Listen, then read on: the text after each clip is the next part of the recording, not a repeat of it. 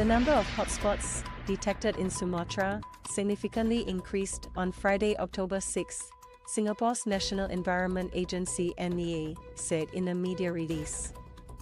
The elevated levels of PM2.5 raised the likelihood of the 24-hour pollutant standards index in Singapore entering the unhealthy range, the NEA added. According to the NEA, 212 hotspots were detected on Indonesia's largest island on Friday, compared with 65 on Thursday and 15 on Wednesday earlier in the week. The smoke plumes and haze we observed from satellite imagery over southern and central Sumatra, the NEA said, adding that a brief shift in the wind direction on Friday afternoon, from southeasterly to southerly, blew some of the lighter haze towards Singapore and caused a deterioration in air quality. There is a likelihood of haze affecting Singapore over the coming weekend if the fires persist and wind's direction is unfavorable, the NEA said.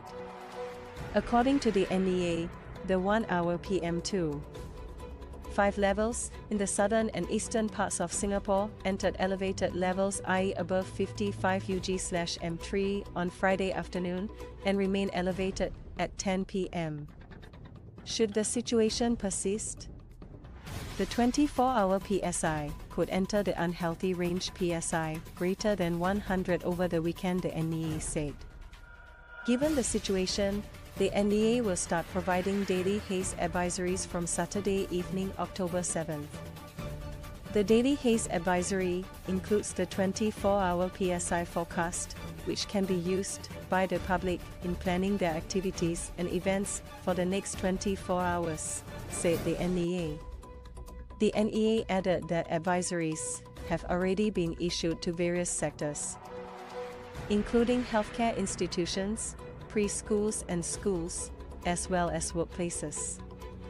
These advisories remind the various sectors to take appropriate haze management measures should the 24-hour PSI enter the unhealthy range, especially to protect more vulnerable groups. Neighboring Malaysia, too, has been experiencing the haze, although Indonesia on Friday denied that forest and peat fires on Sumatra and Borneo Islands were causing the situation.